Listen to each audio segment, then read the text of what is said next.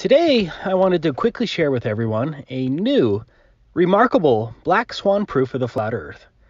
This evidence comes from the YouTube channel Heath Carmody. I'll have a link in the description where you can visit his channel and subscribe. Heath has been making these long-distance observations for 2 years now. If the Earth were a sphere with a radius of 3,959 miles, as the official model claims, then the distance to the globe horizon would be calculated by taking the square root of the observer's height in feet and multiplying by 1.22.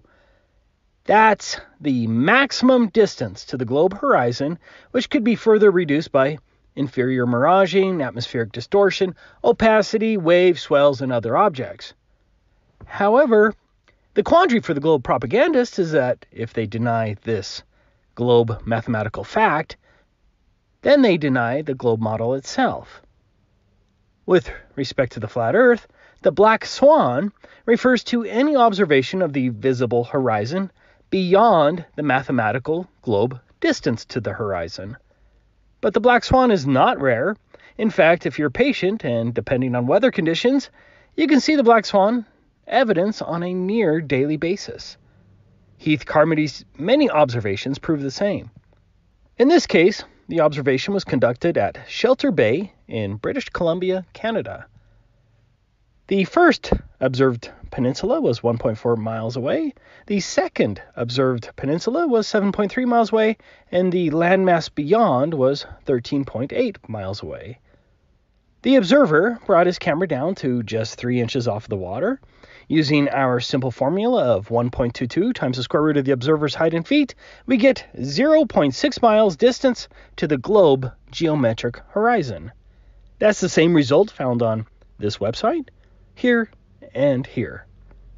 That means the globe horizon would need to be closer than 0.6 miles, and that's less than halfway to the first peninsula. Absolutely no horizon or calm water should be visible beyond that point if the globe were real. Here's Heath's video evidence filmed from just 3 inches. Now, this is approximately where the globe horizon should be, less than halfway to the first peninsula. If you've ever been out to a lake, ocean, or salt flats with binoculars or a telescope, you must already see the problem. The globe does not match observable reality. It's not even close. Here's the 1.4 mile peninsula. Here's the 7.3 mile peninsula. And this landmass beyond was 13.8 miles away. What's this between the 7.3 mile peninsula and the further landmass? Obviously, the horizon extends all the way to even 13.8 miles. There is no curvature whatsoever, which matches all of the other many observations I have shared on my channel. No curvature at 13.8 miles means no curvature anywhere.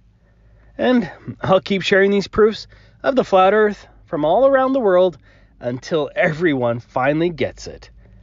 For me, it is still shocking and frightening, the immense level of lies we've been indoctrinated with. We've been lied to big time about everything. And this is why I fight for the flat Earth, because it's not a matter of opinion.